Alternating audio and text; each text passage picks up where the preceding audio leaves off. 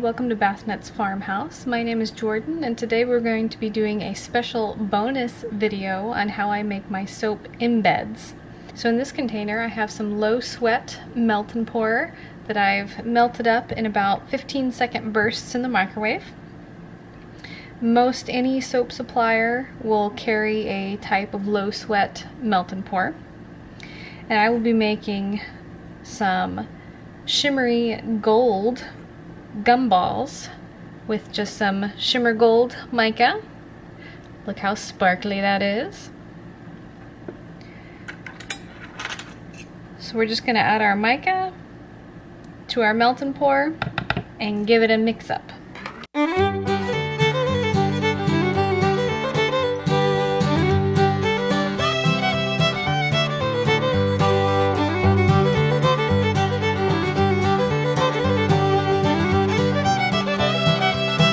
I'm not an expert on melt and pour, but I find that when I'm mixing mica in, giving it a spritz with some rubbing alcohol breaks up those bubbles and lets you see how many mica clumps you still have left in there.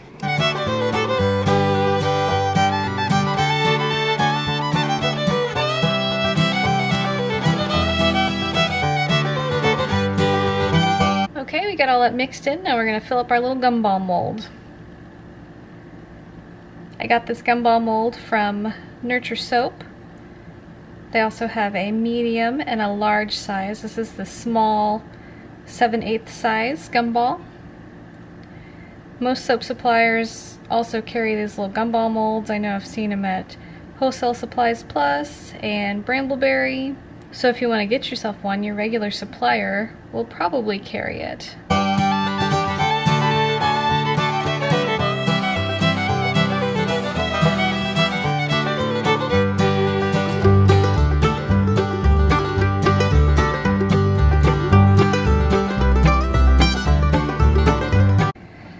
We got all those filled up, and let's just give it a spritz with some rubbing alcohol.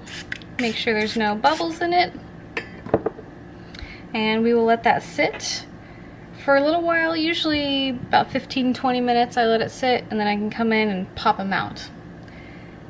If you're interested in other embeds, just go peruse your local Michaels. I got these at Michaels, little leaf embeds. I also got these at Michael's. I have some plans for these little lightning bolts, a special soap for my daughter. She really wants me to make a Harry Potter soap. Shh, don't tell her. I also got these at Walmart. You saw these in the romance soap that I made. If you haven't seen that video, I'll link it above. Here's just a little bowl of some extra embeds I have. Here's a little gingerbread man that I made for our gingerbread village soap. And also in here I have some just little soap dough toadstools. That's for another video entirely. And some just leftover little gumballs from our orange Danish soap. So I always just keep the little extra ones just in case I need to make something later on. So we'll be back in just a few minutes and I'll have these unmolded for you. Alright, it's been about half an hour and we're back to unmold these. My youngest daughter has joined us again, so you might hear her playing in the background. So I'm just going to pull on these, kind of loosen them up a bit. Same goes with any kind of silicone mold. Just want to break that seal a little bit before you try and pop them out. These are pretty easy to pop out. Melt and pour gets pretty hard fairly quickly.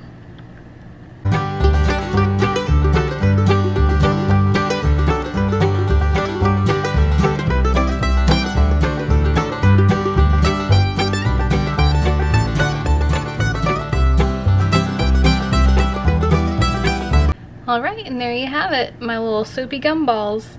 If you haven't subscribed to our channel, please do so you can see which soap I use these on. And please give us a like down below. Thanks for watching.